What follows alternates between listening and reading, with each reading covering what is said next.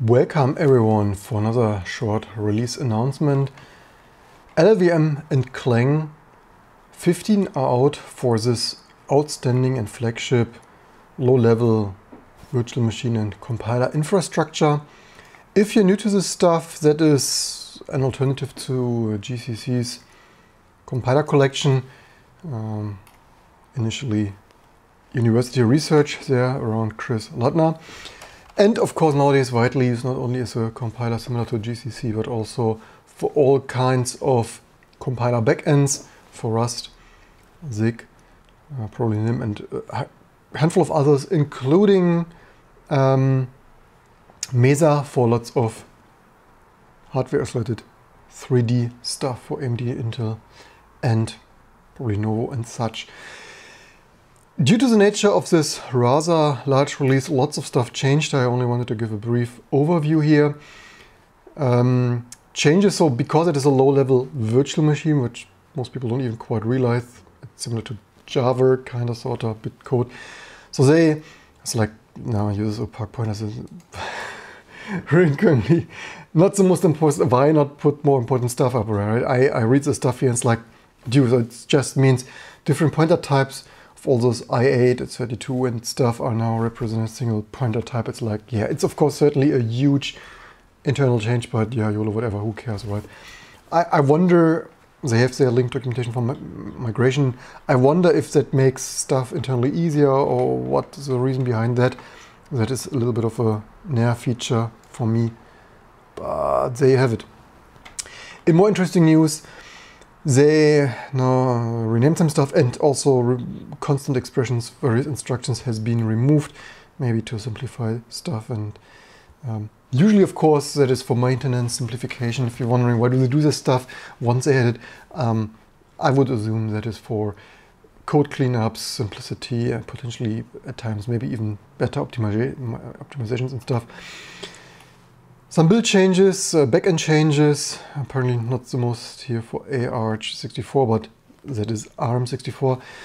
Lots of ARM support here, new CPUs, experimental DirectX backend if you wanted to output GPU stuff for DirectX on Windows, potentially even Linux subsystem for Windows. Changes to the PowerPC backend. New post instruction, selection paths, generating CTR loops, SSE4 and BMI bit manipulation, instruction compatible and strings implementation. That is in Strinsics for porting code, right? If you're wondering what has the SSE4 to do with PowerPC, that is, if you write code once and want to compile it for PowerPC, usually that wouldn't compile, and then you can reuse this code potentially in full, or at least in parts. Support for 16-byte log-free atomics on PowerPC 8 and up. So as usual, what you see on our Linux live streams, Linux subscriptions, usually the undefined, otherwise undefined references for symbols for stuff not implemented. Stack size larger than 2 gigs, built-in min-max and other stuff. Of course, because RISC-V is much newer, lots of changes there.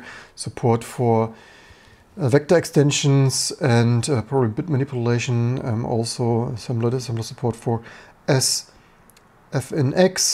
in extensions, previous video, for floating point in regular integer register extensions. We discussed this. Actually pretty nice extension, especially if you do custom microprocessors or GPUs. Previous video here on this channel. And of course,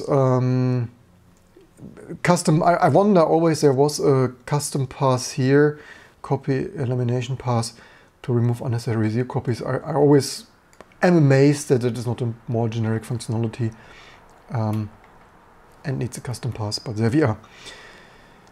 Support for half-type in SSE2, targets following the x86 PSABI. And RDPRU instruction on CEN2. Lots of other changes to the C API, you guessed it. And so one problem with that is I'm not sure, I'm right now building that here on one of our only constant is change, and also that is a bit of a too much stuff, I guess. How much do I have? 3. I need a new SSD, obviously, naturally, and due to the nature that other mission critical packages such as Rust and Mesa are using this, for the end user, you obviously want to wait for your Linux distribution like T2SDE to test, build, and release that. Due to the nature of the complexity and wide use, if you just update that, chances are either you're not using it in full because different shared object names, or if you rebuild stuff, it might not build because changes in the C API. So I will test that. I wish, similar to, I wish they wouldn't put park pointers at the front of the changes, that they would put their nodes for this high profile packages such as Rust and Mesa. I understand it's not their compiler infrastructure, but it would be a really nice point there for other maintainers, users, developers to have a heads up. For Clang, of course, similar massive changes, many more, especially due to the nature of supporting the latest and greatest C and C++ standards, certainly C++ there on the forefront of changes. Clang now supports x86 F0 call used registers for better mitigation, limiting return-oriented exploits. What that does is zeroing out all the zeroing out selected class of registers before function returns. For example, all general purpose registers used within the function, similar to zero call used register attribute, to make it harder or limit the return-oriented programming exploits. Clang also supports randomized structure layout in C. Probably other compilers, potentially GCC supports this already. What that does is usually the layout is, of course, kind of implementation defined for a struct thing U8 in 32, usually mimicking certainly C library and kernel, Sync Linux kernel, ABIs, or even on the driver side, structure layouts of memory mapped IO register maps. And so obviously if you type them out in some certain kind of layout, that needs to stay like that for APIs and hardware, to match the hardware. However, to similar make exploits harder, C compilers can now randomize that. Of course, again, ABIs, hardware structs you can't randomize, so you would need to be careful to only do that to in-program or at least in kernel and in driver stuff.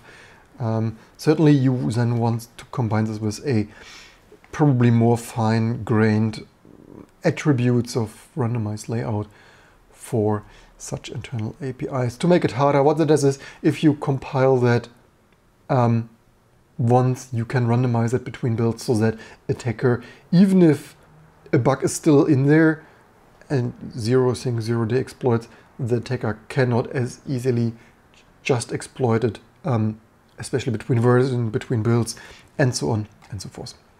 Support that, of course, only for C, because C++ is too difficult. And other such things. Certainly, due to the nature of the complexity of this project, lots of fixes. I'm not even going through all of them because they are massive. Other improvements in diagnostics, C, 2x, C++, 2x, there of supporting that type traits and other such stuff. New compiler flags, C2x behavior, and so on. Of course, they are more, because this project is just so big. You also have linkers, so you have ELF linker improvements, CPAC, relative, relogs, load Android, similar stuff. Especially even breaking changes of incompatible stuff, GNU LD incompatible, so your mileage may vary and you need to be careful and you need to read the manual. And extra Clang tools for formatting, indenting, syntax highlighting and other IDE integration, changes, improvements, and so on, as well as libc++, libc, did I say libc++? For this STL implementation and other compiler RT And there, of course, as we have seen yesterday on the more live channel, as used in WebAssembly. So if you want to compile portable WebAssembly bytecode there for your browser, Firefox sandboxing or Homebrew and other projects, that's certainly what you are using there. And so all those, or most of those improvements also coming there to your WebAssembly portable high performance code there. That's basically the summary for this video. Want to try to continue more professional and useful videos. So I hope you find this useful. This release is out there. You can grab it there if you want to. And also some patches fail, or the generic. I think I had seen that. So yeah, we can continue with this build. So that's basically it. Leave in the comments below what you think, pros, cons you're finding, and how you appreciate shorter, timely news summaries. I hope you learned something. Don't forget to like, subscribe, and if you want to join more live build things, there is this more live channel. Otherwise, have a good day or night, and see you next time for more tech fun to come.